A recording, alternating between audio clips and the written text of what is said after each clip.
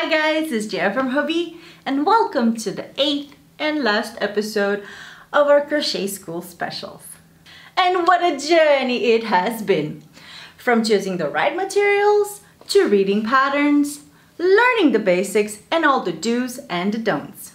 Today's topic is how to finish a project, and more specifically, how to fasten off and how to weave in the ends. Let me just grab my yarn and I'm going to show you how to do that right now. All you need is your project, obviously, a scissor, and a yarning needle.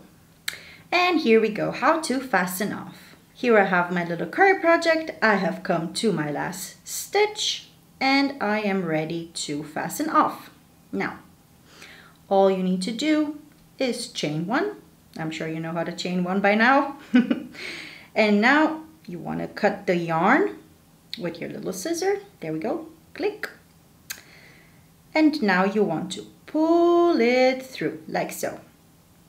Tighten the loop, but just a little bit, and then turn your work. Voila! Now it's time to weave in that long tail so it won't unravel when you wash it.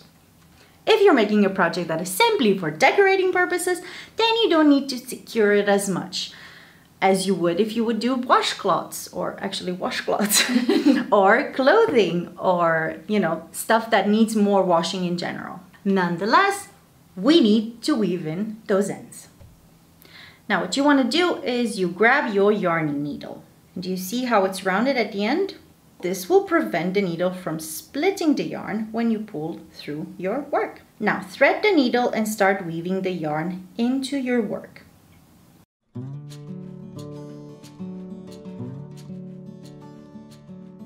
I really like to go horizontally first, as long as my needle allows me to. And remember, do not pull it too tight.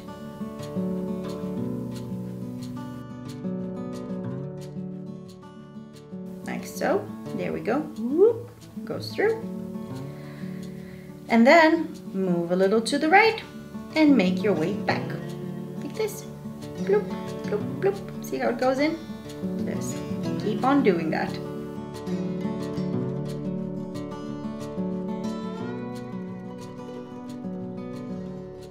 And when I'm done with doing it horizontally, I would like to go down vertically. And the point is just repeating the steps until you almost have no more thread left. There we go. There we go.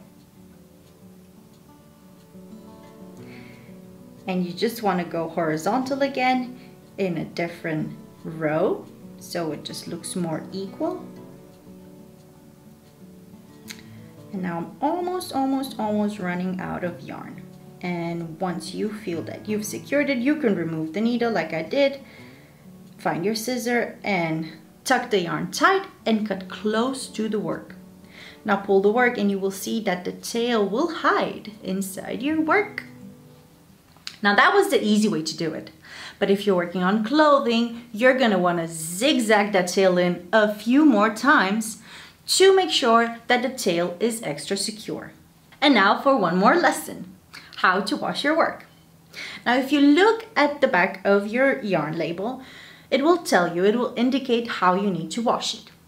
If you are working with wool, I highly recommend that you wash it by hand. And I know, it's tiring to hand wash, but pro tip, I gotcha. Here we go, you ready for it?